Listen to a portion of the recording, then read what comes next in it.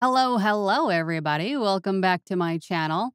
I've had a couple of questions regarding specific things that you can do within Adobe Audition to help speed things up in your voiceover editing process. And one of those things was recording a favorite, where you can set a specific rack preset and then perhaps maybe a normalization, whatever chain of events that you perform on an audio file, you can actually set as what they call a preset or a favorite. And all you would have to do is just hit a button, and that whole process is done for you. Instead of going through each thing individually, it's all done within one button. And that's what we're going to go through today. So let's get to it. So here we have an example audio file. What we're going to do first is to build a rack preset. Now, depending on what sort of plugins or effects that you use or have, this rack, of course, is going to vary. So I'm just going to use the examples that I have, but of course you can use any of the different rack effects that you have and like. So first, let's build a rack preset. So what we're going to do first is add in any kind of noise removing effects that you have. So for me, I'm going to use, it also depends on what kind of noise it is. Right now, let's just focus on overall noise. Like if you have, a computer fan or something going in the background or just ambient noise, we can use actually, I prefer to use NS1 mono and start them out pretty low, but depending on the amount of noise you have, you can go, I wouldn't go any more than maybe 40 if it was really, really bad. But NS1 is great, and I'm always talking about NS1, but NS1 is really great for removing lots of ambient noise. I'm trying to think of an example like, I don't know if you can hear it. There's a motorcycle going by right now. It would be great to reduce a lot of that kind of noise. Or if you have, let's say, for example, you edit podcasts and they're outdoors recording this podcast, and there's a lot of just wind and just ambient noise going on. NS1 would be great for removing that. Mr. Motorcycle Guy. Anywho, he's just going to keep doing drive-bys. Okay. But NS1 is great because it's not destructive to your vocal track. Adobe has their own noise reduction effect, which is really good. There's a denoise and then there's a noise reduction. Let me just show you that really quick. Adobe's noise reduction I would use for a specific sound, not ambient constant noise. I would use, it just keeps driving by. Although you could use it for constant noise, but it does do a little bit of destruction to your vocal track. I don't use it as much for ambient noise. I use NS1, but let's say, for example, again, a podcast. Someone is recording with another person and their computer makes a ding or something like that, or their phone gets a notification. This is good for removing that specific noise, but I wouldn't use Adobe's noise reduction for constant ambient noise. It almost sounds like a dirt bike. I think someone's got a new dirt bike in my neighborhood. I'm sorry if it's distorting. I can't ask him to leave. I wish I could, but I can't. So, but NS1 would be good for just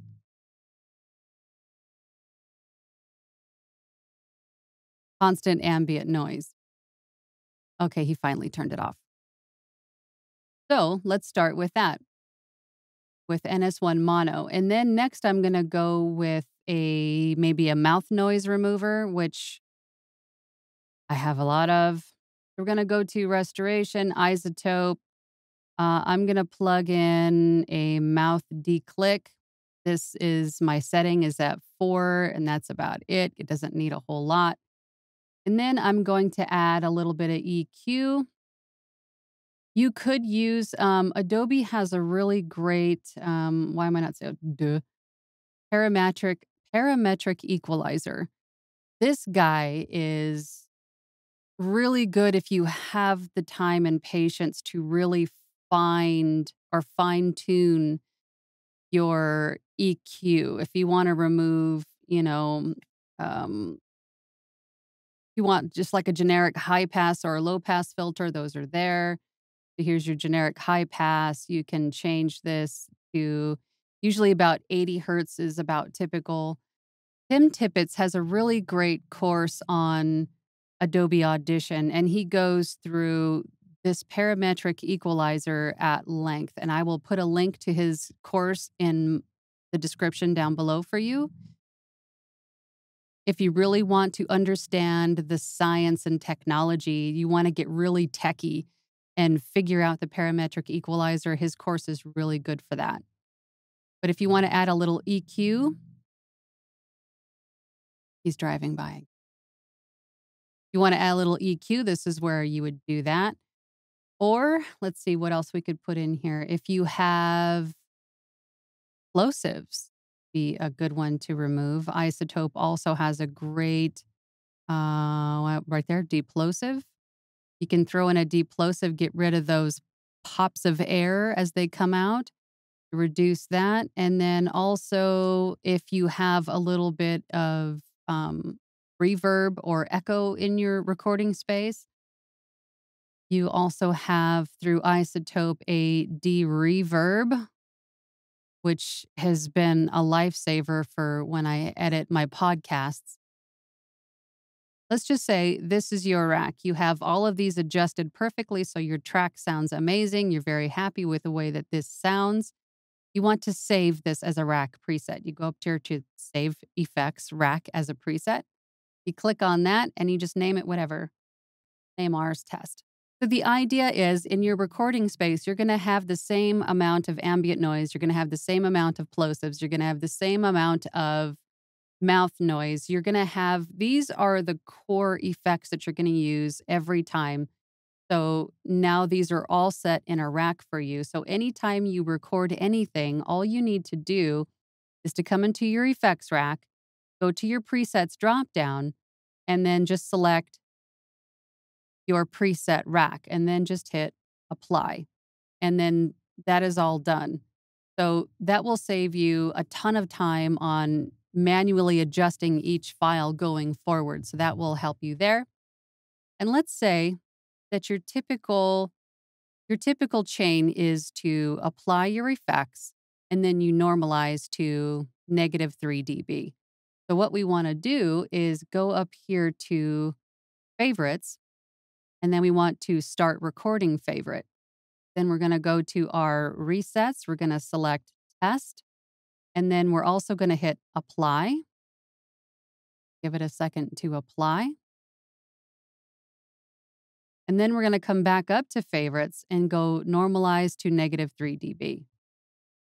And that is our favorite. So now that we come down here and stop recording our favorite, and we're going to name it, every day, or we can call it new favorite.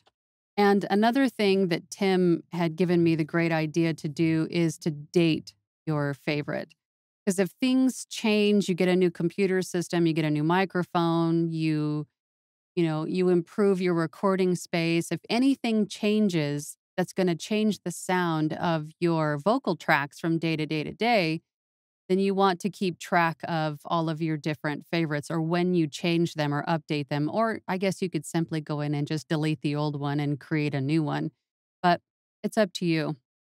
But if you date these, then you have an idea of, the last time that you changed it. We're going to save that. And then now I'm going to go back to, in history, I'm going to go back to when I very first opened this file. And now we're going to go to favorites. And we're going to hit our new favorite that we dated for today. And there it goes. It's applying our effects rack, and it normalized. So everything is done for you easy peasy, lemon squeezy.